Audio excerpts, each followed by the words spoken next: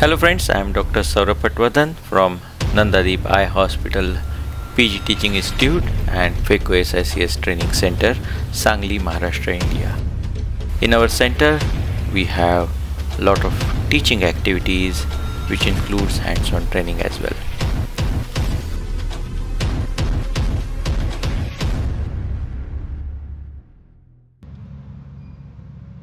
In this video, I am going to speak about almost perfect case, the case of intumescent looking cataract but hard nucleus. So generally for these cases, I prefer to use a heavier viscoelastic agent, dispersive agent, Hylucoat.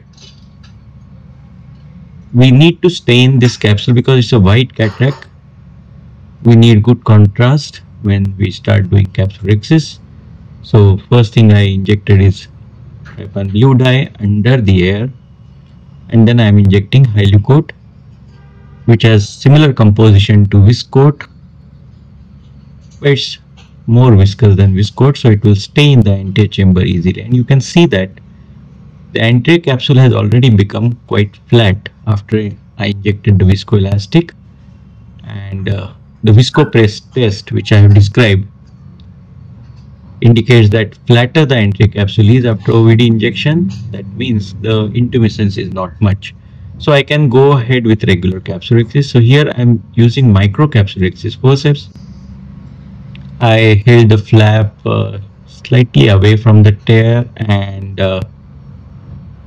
you can see the flap tear going a little outward, so I have to pull it back in using the quick pull, and I could get the capsulorhexis. But I would like to show you the moment where probably I made the mistake. So I should have held this flap right here very close to the tear, so I could have used the tearing forces, but I held it away, so the ripping action caused the tear to go outward.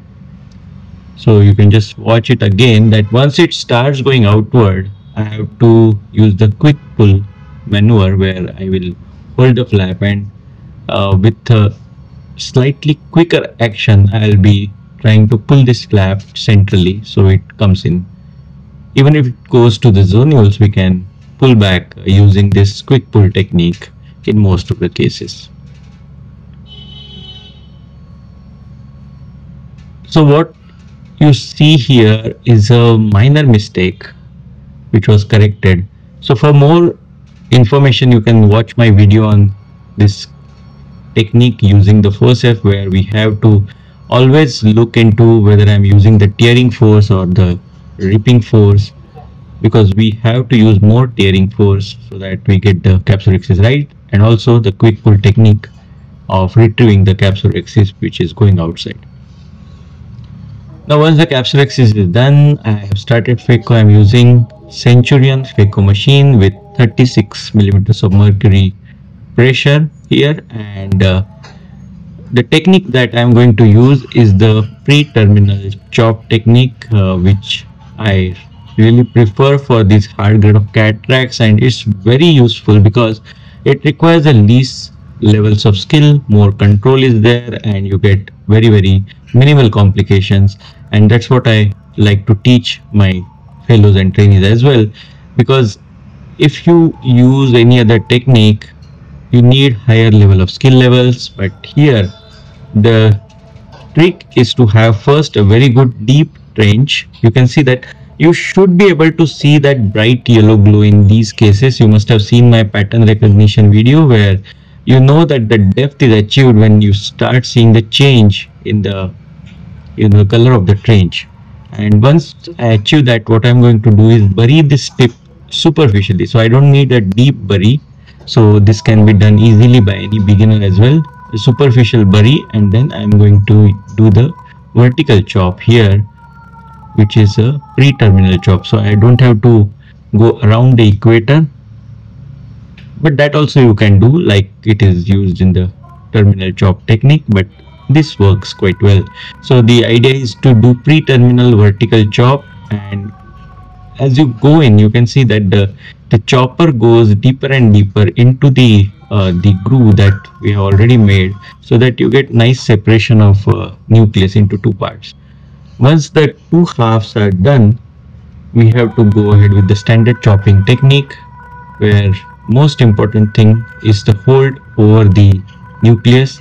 You have to keep watching whether the nucleus is rotating. When you have the hold, if it is rotating, you bury in again. I'm using here around 50 to 60% longitudinal power with 40% on time. Keeping the on time less than 50% avoids any wound burns when we are using longitudinal phaco. Longitudinal phaco is always better for chopping. I have shown it in previous video that whenever you use the longitudinal phaco, the area which is emulsified is similar to the tip size, while in torsional phaco it is much wider, so you don't get the good grip. So always for chopping, use the longitudinal hyperpulse mode, where you use at least, or I would say less than 40% on time. And once the chops are made, I'm going to move forward. I'm going to pull out first piece and then further go to the phacoemulsification quadrant removal, where I'm going to change my phaco energy to torsional phaco energy, and with the balance tip I'm using 70% on time. I'm sorry, 70% of the energy and 80% on time. So still I'm going to use the pulse mode, but I'm going to use a higher power of 70%. Generally with balance tip, even for the hardest cataract, you rarely need more than 70% of the phaco power. Occasionally I have to go 75 or 80%, but generally it's not needed. Now this is the most important. I do it in all hard cataract cases, though some surgeons may find it unnecessary to replenish the dispersive OVD, but I always do it in these cases where I want very clear, crystal clear cornea immediately post operative, so that patient gets vision back quickly. Patients are less anxious about the visual recovery, and also this replenishing viscoelastic, I feel, also reduces the inflammation which might be caused by excessive dispersion of this OVD in the antechamber. So after replenishing the OVD, I'm going to again do quadrant removal. Remaining quadrants are removed. I try to stabilize the eye right in the primary position all the time. I'm trying to keep my phaco tip in the safe zone always. You can see the bevel is sideways, so that the occlusion is quicker and I can remove the pieces or emulsify the pieces quite easily. You can see those bubbles are steady. That means the OVD is protecting the endothelium there. And for this epinucleus I use the swirl. So I'm not going down posteriorly, I'm just moving my probe so that the irrigation is directed towards the equator of the lens, and then this epinucleus just comes out in a jiffy. So you don't have to approach the epinucleus to remove it, just swirl the phaco probe around, so the irrigation will kind of push this epinucleus anteriorly, so that it can be aspirated by phaco probe safely and easily. So many principles I have used during the surgery to have a safe and excellent outcome for the patient. So do watch my other videos also in the playlist, and I'm sure it's going to help you when you approach a similar case. Do share your views on the techniques which are used. You can comment, so that those who are learning phaco will also benefit from your experiences. Thank you so much. Keep watching.